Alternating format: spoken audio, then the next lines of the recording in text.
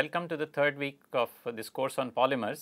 We are looking at molecular arrangements and the states of polymers, and one of the important aspect of the solid state of polymers is related to the state of orientation.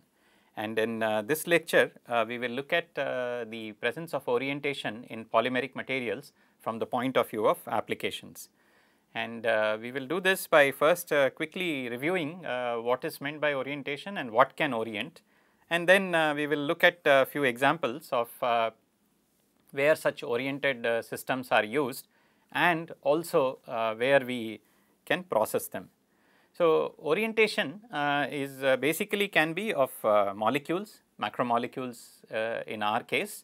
It can be the orientation of crystalline segments, crystalline domains of the macromolecules. If we have mixture of two polymers, then one polymer will be distributed in another polymer. There will be domains of one polymer and another polymer. So, these can also be oriented.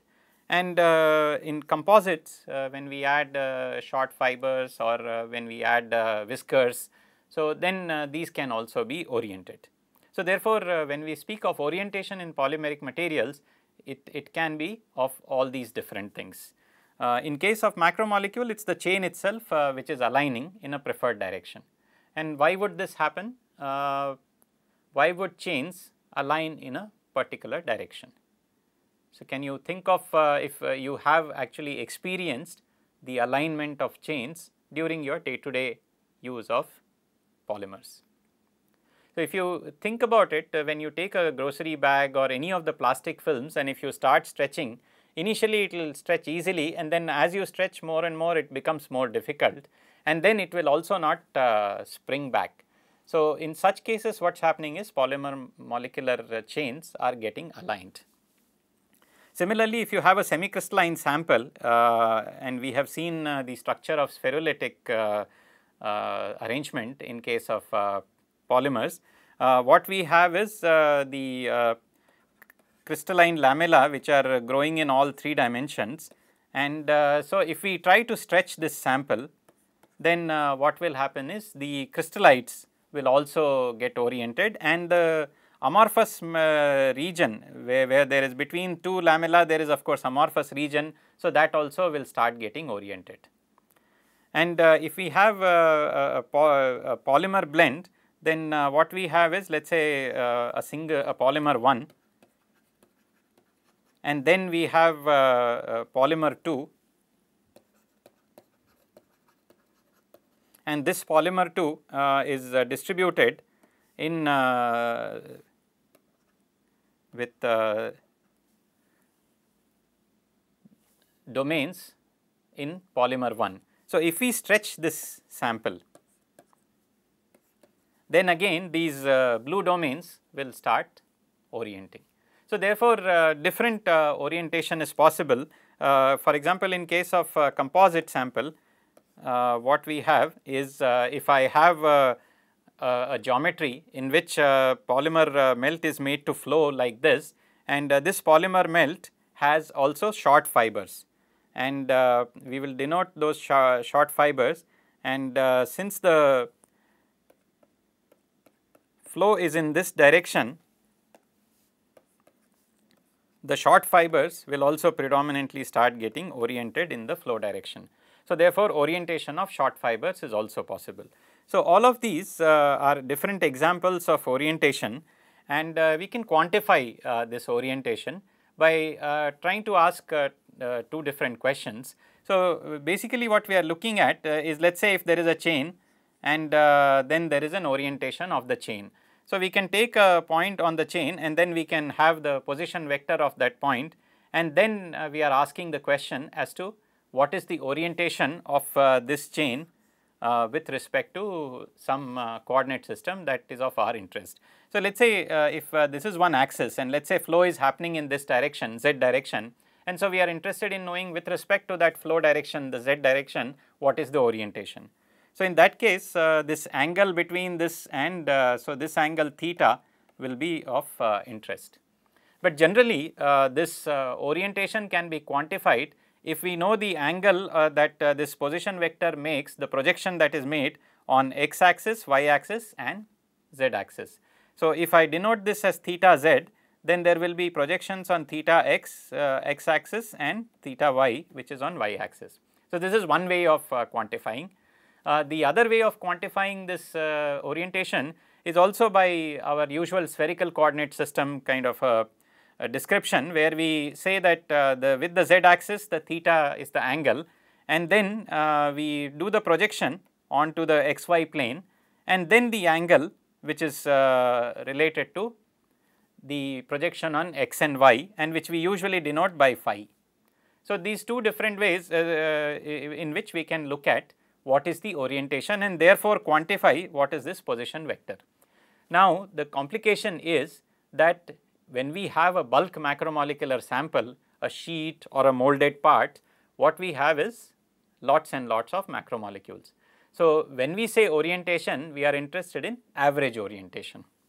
So, therefore, the quantification factors which are there, one is called the orientation factor or the conformation or orientation tensor. These are necessarily average quantities which can quantify and tell us on average what is the orientation in the sample.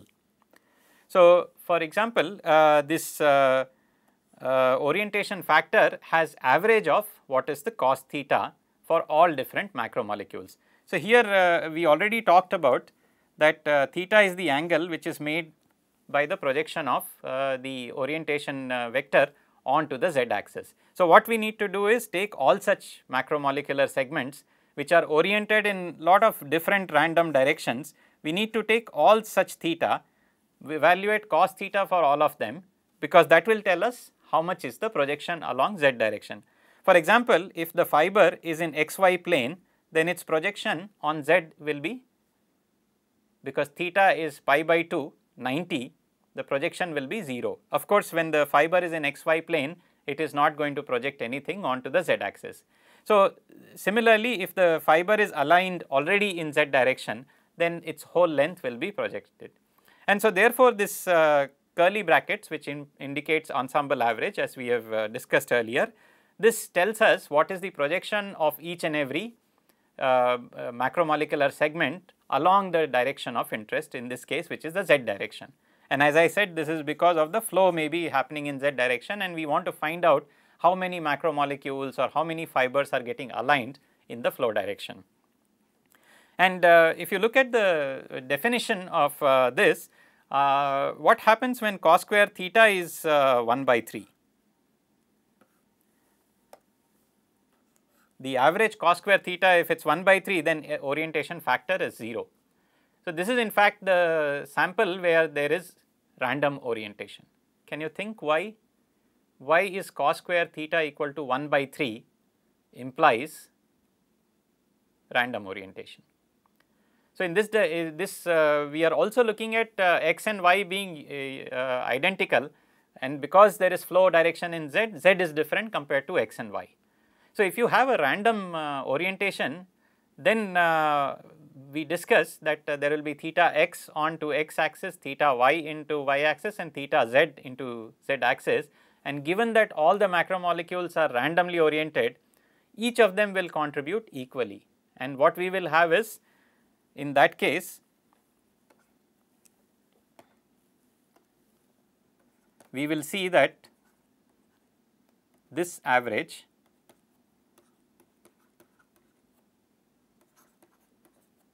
and this average, this of course always has to be 1 irrespective of any situation, but when they are randomly arranged, all 3 will be equal and each of them will be 1/3. So, therefore, in that case AOF is 0. So, you can think about how justification of AOF being 1 or minus half implies. The other way to completely keep track of this is to just take this orientation vector and its different components Px, Py, and form this orientation tensor. So, if let us say all of them are organized only along z direction. So, let us say if we have all the segments and they are all like this, all the segments are like this. So, in that case we will only have Pz, Px, Py are 0. So, therefore, you can arrive at this orientation tensor, and then that will tell us what is the state of orientation. Now, from the practical point of view, this is used in lot of different ways. One of the most important set of products which are there where orientation is mentioned in commercial names itself are biaxially oriented films. So, BOPP, polypropylene or polyamides or polyethylene terephthalate. And here is an example from Jindal Group, the polypropylene that they make. In fact, they give their tensile strengths in two different values, and they are also saying different directions. So, what this implies is this film which is made from polypropylene, it is actually being stretched, but it is stretched in two different directions. So, initially the film is stretched in this direction, and once the stretching happens, then transverse direction stretching is also involved, so that the sample becomes stretched in both directions. And so, this kind of direction stretching makes sure that macromolecules get aligned in the direction of stretching.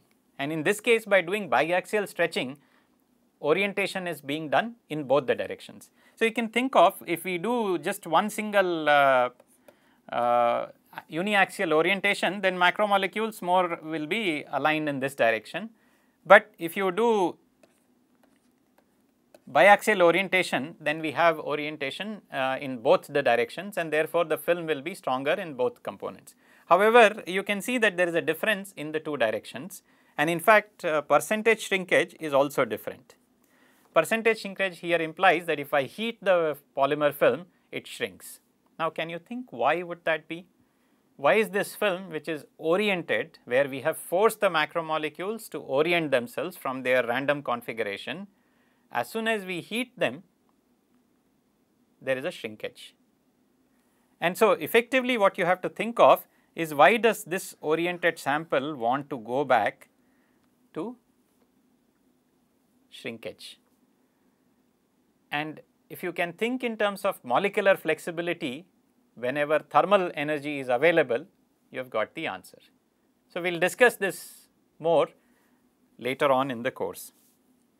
So, this orientation is very crucial in terms of mechanical properties. For example, in case of polyethylene, and we have a commercial grade of polyethylene called ultra high molecular weight polyethylene, and these are used in fiber form where stretching is done so that all the macromolecules of polyethylene get aligned in the fiber direction, the stretch direction. And look at the strength that polyethylene can get. Generally, we think of polyethylene as a material for grocery bags and where mechanical properties are not that significant. But look at one of the most strong fiber known, graphite or glass fiber and aramid, which are strongest fibers known. In fact, polyethylene can reach similar strength. This is because along the fiber, all the molecules are organized. So, if this is the fiber, the macromolecules are all organized.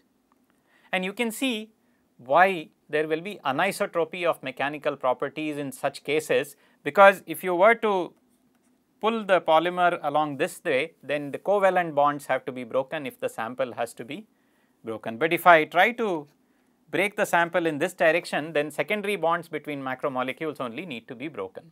So, orientation therefore will necessarily always bring in anisotropy, and this is the anisotropy which can be also exploited in case of shrinkage or many other mechanical properties. And other example of orientation is in case of an electroactive polymer, polyvinylidene fluoride, and this is CH2CF2.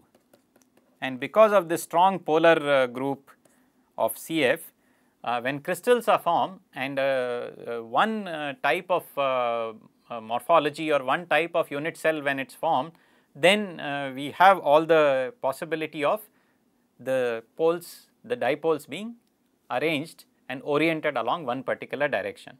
And because of that orientation of dipoles, then when current is applied to this sample, it deforms, or when you deform it, current forms. So, therefore, orientation of crystal phase is very important in this case. And the phenomena of orienting the dipoles is called poling. So, we have in this case orientation of not only chains, but also dipoles themselves, which is important. So, in terms of how this is achieved for practical applications, there are several ways, and one of the most important factors which processors talk about is the draw ratio. This is the change in dimension when we are stretching. So, if I take a fiber and stretch it 100 times, then its draw ratio is 100. I have basically drawn it 100 times. So, you can see that for ultra high molecular weight polyethylene, draw ratios can be 100 to 200. So, that is the amount of orientation and stretching that is being done to a sample to get the maximum mechanical properties. We can do the stretching for sheets also based on roller. So, if I have, let us say, rollers and they are this one is rotating and then supplying a polymer film to this, and this one is rotating, but if the rotation rate of this is much more higher, so that this film is this roller is rotating lot faster, then what happens is this film will start getting stretched. And so, therefore, roller stretching is one of the common examples of introducing orientation in polymers. Even in case of making bottles, so blow molding is a process in which case bottles are made, and if you look at a typical bottle shape, initially what happens is parison is made and then we blow air or other gas into it, so that this stretches, and then there is a mold, and this mold is actually the eventual bottle shape. So, then this polymer flows and then it will come into contact with the mold surface, and that is how blow molding is done. Now, in addition to doing this blow molding, I can do stretch. What is implied by that? I can stretch the macromolecules in a particular direction first before doing the blowing. So, what is done at times is we take a plunger or a rod kind of a thing and we push that, so that this parison will get stretched, and I will just indicate that using the red.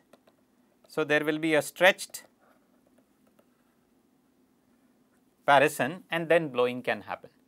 So, in all of these cases, it is the orientation which is being manipulated, and it is a very practically sound way of making sure that certain parts of the bottle become stronger, and which is what is desirable from an application point of view.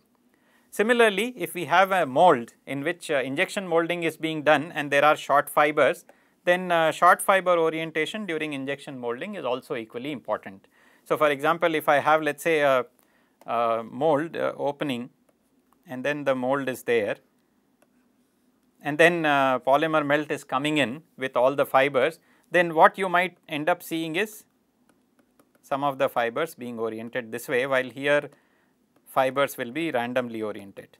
So, if you look within the part itself, the way the flow happened of the polymer melt, the fiber orientation will be similar way. Now, the challenge in injection molding and orientation here is, let us say, if I want this particular corners to be stronger, but there the fiber orientation is random. So, clearly then this kind of mold flow is not appropriate. So, I will have to change my injection points, or I will have to change the way the mold shape is, so that I can achieve preferential orientation of fibers, so that maximum mechanical reinforcement can be obtained. So, therefore, what we have seen is orientation is practically very important in case of polymeric materials, and from polymeric chain onwards to fillers and reinforcement, orientation is important. And with this, we will close the lecture with a reminder that some of these processing aspects that we mentioned, we will be looking at much later in course, where we will look at many of these polymeric processing techniques and how we manipulate the status of macromolecular chains to obtain the best possible properties that we want. Also, the characterization of this orientation experimentally can be done by measuring refractive index, for example. So, since the polymer chains are all oriented in one direction, if I look at refractive index, and if I say refractive index in one direction as opposed to another direction, in fact, there is an anisotropy. So, this refractive index difference, which is called birefringence, is one common way to measure orientation in polymers. So much important this birefringence is that actually it is an indication of the state of stress in the polymer. Can you think of why? Why do I say that if I measure the birefringence, I can get to know what is the state of the stress during, let us say, flow of a polymer melt. And the key connecting point here is again the flexibility and rigidity of macromolecule. So, the more the stretching is, it implies that more the stress was applied in the flow direction, so that macromolecule can stretch. More the stretch is, more will be the birefringence. So, therefore, stress gives you more orientation gives you birefringence, and therefore, birefringence can be connected back to stress. So, therefore, this is something very important to note, the connection between stress and birefringence, and in fact, it is also referred to as stress optical law. So, you can read more about it to know this interesting aspect of how orientation can be directly used to get some information about state of stress in the material. And of course, given that chain orientation and crystal orientation involves ordering, we can use scattering techniques also to do the measurement of orientation. So, with this we will stop here and continue our discussion of the structures of macromolecular systems in the solid state